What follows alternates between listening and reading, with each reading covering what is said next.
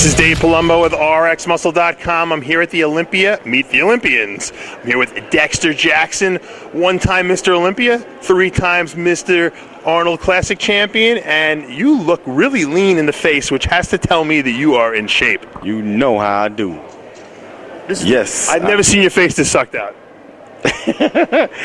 Well, you know, I've been drinking my water, man. I've been trying to slow the process up, but my body's just real happy now. It's just ready to just get on stage, man. But I know the last couple of years you tried to come in a little bigger and a little fuller, right, and maybe sacrificing a tiny bit of Dexter Jackson conditioning, not normal people's conditioning, but Dexter Jackson conditioning.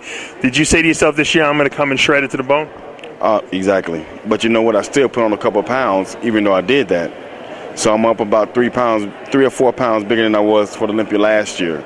And you're leaner. Yes, and my trademark conditioning will be there. You might be the shock of the show. A lot of people kind of haven't really mentioned you in the top group there, but you know what? We know, you know, guys that show up out of shape, and you're never out of shape, and that's when you seem to rise to the occasion.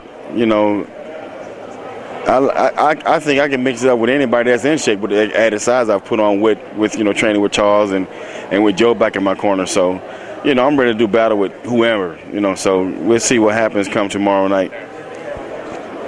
If you were to win the Mr. Olympia again, which would probably surpass and eclipse Jay's comeback that he made last year, it would probably have to be the biggest upset of all time. I mean, would you be laughing in everyone's face? Oh, hell yeah. For the rest of your life, probably.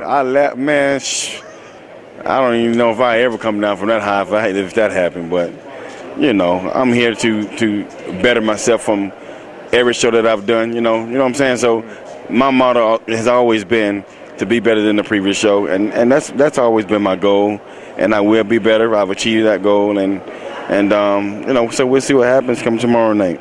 Well, you're always a class act, Dexter, and you're good for the sport. You give a lot back with the shows you promote, the stuff you give to charity, exactly, and you stay here right to the bitter end and talk to all the fans. I mean, that's a Mr. Olympia.